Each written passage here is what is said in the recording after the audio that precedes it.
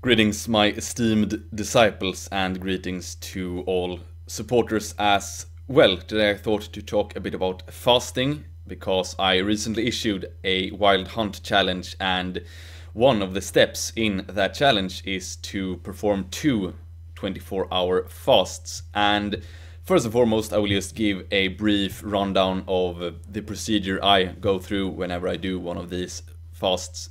So basically, if I train in the morning, as I don't eat breakfast, I just utilize a scoop, 10 grams of amino acids before the gym, and after the gym, then I get back, eat lunch, which is the only meal of the day. So it can basically be a standard lunch of some eggs, some bacon, a smoothie of some sort with some extra whey in it to make up for the protein intake. And then after that, it might be 12 or at 1 o'clock, something like that. Then I simply do not eat anything else during that day.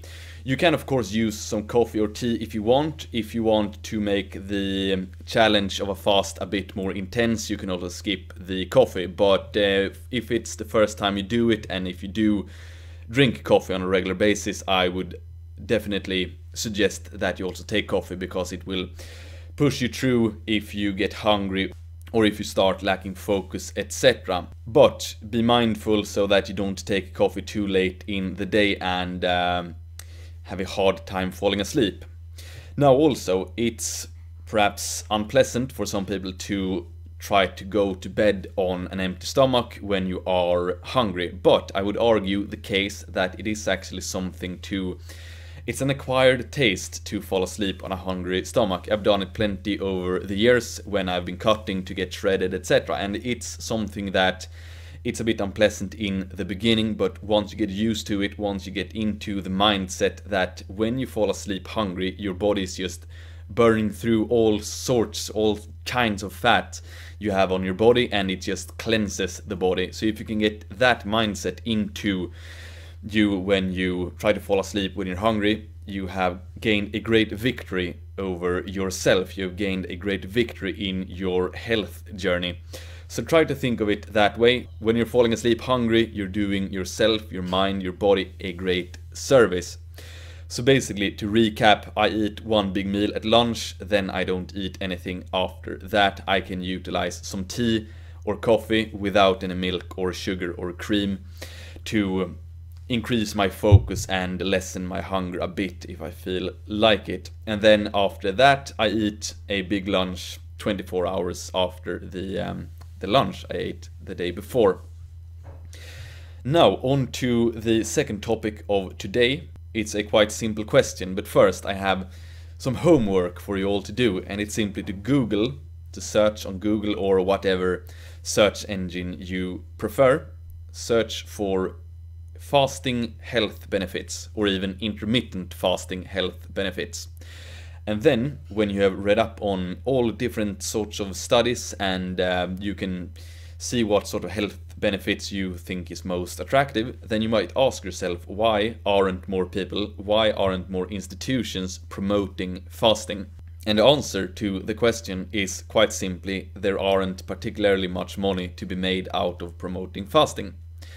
There aren't any pill that big pharma can sell to you. And keep in mind that there are a lot of big companies, a lot of big pharma companies that do not want you happy and healthy. They want you sick and depressed, because that means they can sell on to you expensive medication. There aren't that much money, if you are a big pharmaceutical company, to be made out of healthy people. But sick people, an absolute gold mine for a lot of companies to have unhealthy people. Then of course also weak people in general, you can make a lot of money out of them. You can't make as much money out of fit and healthy people.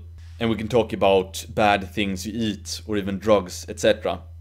A lot of money to be made in promoting unhealthy behaviors, not as much money to be made out of fit and healthy people. So that is basically the short answer to the simple question, why aren't more people promoting this, why aren't more institutions promoting this? And it's the same thing with other health boosting things you can do, such as training. I can also give some health advice for anyone who doesn't want to go into the gym. Just go for a walk for an hour each day. It will do wonders for your well-being. It will do wonders for your health. So you can choose, either you give money to these companies that does not work in your favor, or you can give money to yourself, or you can give energy and health to yourself by just taking care of yourself, by doing such things as fasting every once in a while, training, eating good, sleeping well, do not participate in the degenerate use of drugs, etc. So that is the reason why these sort of things aren't more promoted. But for me, I want the best for my disciples. I want all of my disciples to be life-affirming forces of nature. So I say to you, abstain from bad things and embrace good things. So basically, for well-being, you can try to incorporate a 24-hour fast every month or so, and of course you can do it more often if you feel comfortable. But again, read up on the health benefits, just search around a bit for it, and yeah, hopefully that will be motivation for you to do some fasting. So I hope that was enlightening, and thank you for watching.